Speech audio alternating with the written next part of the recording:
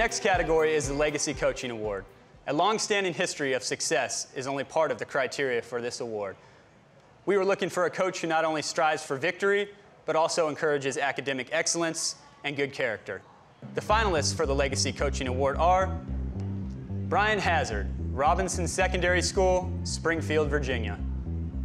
Dan DeWitt, Bowling Green High School, Bowling Green, Ohio. Chet Forsch, Douglas County High School, Douglasville, Georgia.